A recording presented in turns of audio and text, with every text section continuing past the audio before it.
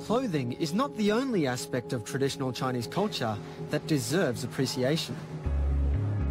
The Chinese script is one of the most complex and ancient writing systems in the world, some say dating back over 6,000 years.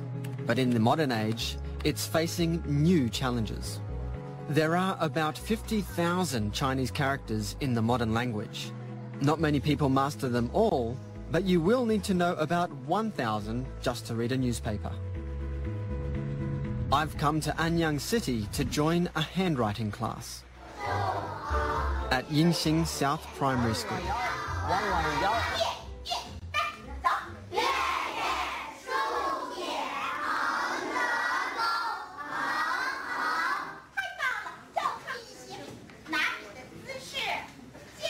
When I first started learning Chinese, the hardest part by far was not the speaking, but the writing.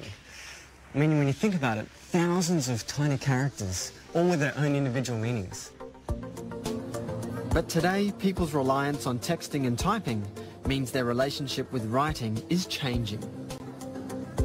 In order to understand why, I've come to the Anyang Museum of Handwriting to meet Richard Sears, a leading researcher on Chinese characters.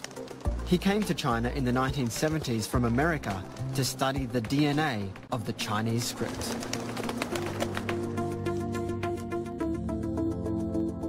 The most important thing to understand about Chinese characters is that they're sometimes derived from a pictograph. And if you know the original pictograph and its original meaning, all of these lines, all of these strokes suddenly are logical. I see. Now this is a woman, and it's a character of a kneeling woman. And these are breasts. They may look like hands, but they're breasts. And this is a broom. And this is the handle. And this, you can see that you swipe with the broom. Women were very good with brooms back in the old days. Through the centuries, handwriting has changed. Perhaps the biggest change came in the 1950s, when the government promoted using simplified versions of the characters in a drive to increase literacy rates. Now, here there's a big transition. This woman doesn't look like this woman. This is a simplified character.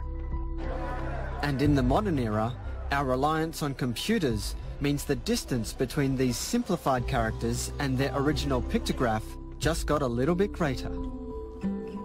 It wouldn't be practical to have a keyboard with 50,000 individual characters, so software offered a solution, using the Roman alphabet. If I say D-A-N, we can see here a number of characters that are all pronounced Dan. One of them is the character for egg. This character is pretty easy to recognize, but it's really quite difficult to write if you don't happen to remember exactly all the strokes. If you don't remember it, you're lost. So is the ancient skill of Chinese handwriting slowly disappearing?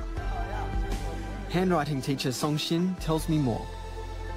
现在科技的发展的确给我们带来了方便，但是呢，这个提笔忘字这种现象呢，的确时有发生。所以现在呢，从国家到地方都认识到了这个问题。Government changes to the curriculum mean that now 10 minutes of every class is dedicated just to handwriting. And school calligraphy clubs and handwriting competitions are increasingly popular. There are even game shows on national TV. 产，请开始答题。In a Chinese version of a spelling bee, children compete live to write the most complicated characters from memory.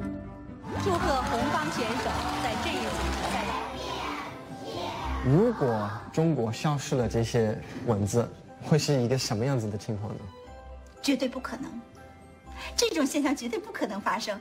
这是文化，这是我们祖国的根，我们不能丢。汉字绝对不会消失。下面是个口字，对不对？